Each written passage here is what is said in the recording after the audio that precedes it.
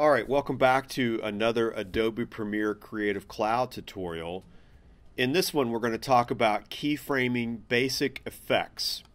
So here's a shot after Brock Mellows gets knocked out, and we need to visually communicate that he has been knocked out with a strong punch, and his vision might be a little blurry. So what I'm going to do is play this scene back for you so that you can get a little perspective. It must have been a lead pipe, because I got hit and I was knocked out cold. Okay, so he got hit and he's knocked out cold. So what I want to do is grab this kind of larger hard line, and I'm going to scoot this down so that I can see my video tracks. And then I also need to mouse over the line right here and stretch this out so I can make the track taller so that you can actually see it. And then down here is where I can adjust my zoom level. Notice if I move this to the left, I can zoom in. Okay, cool. Now the next thing that I need to do is go over here and click on Effects. So if I click on Effects, and if there's a particular effect that I want to find in my effects, I could actually just type it right here in the search window. So in my case, I want a blur. So if I type in blur, you'll see that it's going to bring up everything that has the word blur attached to it. I actually want to use this Gaussian blur right here that's inside of Video Effects, Blur and Sharpen, Gaussian Blur. So as long as I have the selection tool or the shortcut V on the keyboard, if I click on the Gaussian blur effect and I come over here and I drag and drop it onto this clip, notice as I hold down the mouse button there's a little plus sign next to that, and when I let go it's going to add that picture effect to the clip.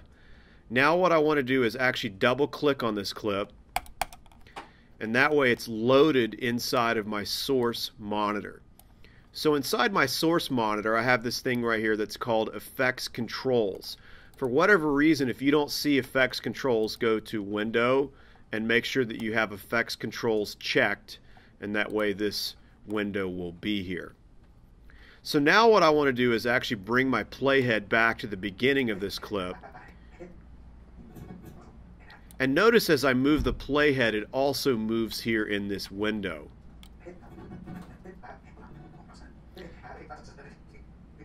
So I actually want to move the playhead back to right before where this clip starts. And right here where it says blurriness, I want to click this keyframe animation toggle, and I'm actually going to increase the blur to, let's say, 180, right? And notice right there it made a little tiny keyframe. So as the playhead moves forward into the footage, you can see that it's extremely blurry. And now if I just click here in the number and I move this to the left, or I type a value, it will write another keyframe for us. So between these two keyframes, as it plays back, it'll be extremely blurry to coming into focus. Because I got hit and I was knocked out cold. So if I want it to last longer, all I'd have to do is grab the second keyframe and pull it to the right, and that way it would take longer for it to come back into focus. Because I got hit and I was knocked out cold.